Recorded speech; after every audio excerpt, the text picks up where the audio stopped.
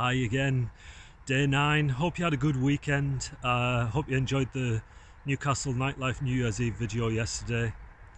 Thought it was good to have a little break from these meditation videos. And if you're wondering about if I'm actually going to be doing other challenges and stuff, I'm in the middle of 2 challenges right now, but they won't be finished until the end of January. So it's not going to be just like meditation videos from now on. I'm just trying to document my meditation journey from the beginning so that people out there who are thinking about starting meditation can get a rough idea of what it's like when you're just starting out. But the thing that I was going to discuss today was just to expand a little bit more on what I talked about on Saturday about that grounded energy, because afterwards I thought, what if people start thinking that when you do meditation you're just going to be like this, kind of like a monk all of the time? And I just wanted to explain that it's not like that. Like, having that grounded energy is something that you can tap into if you need to, or when you want to. It's a choice. It's not something that you are forced to feel like all the time. In fact, I would say that most of the time you are a bit more kind of outgoing and playful, a bit childlike actually, because you become much more joyful when you're meditating. So just wanted to clarify that.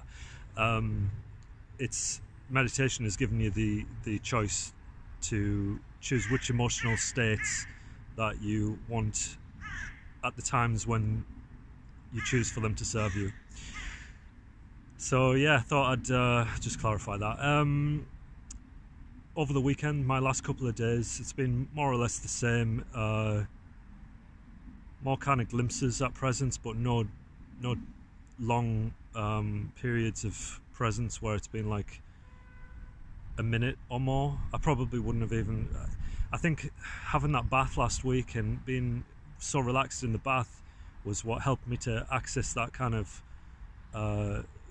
longer period of presence. But I can feel that it's having an effect. It's even though I'm not getting long stints of being in the moment, I can still feel that I'm becoming more kind of happier and chilled in general. So it's definitely having an effect. But like I said, it's only been a week, just over a week, so you're not gonna see massive transformations in that time.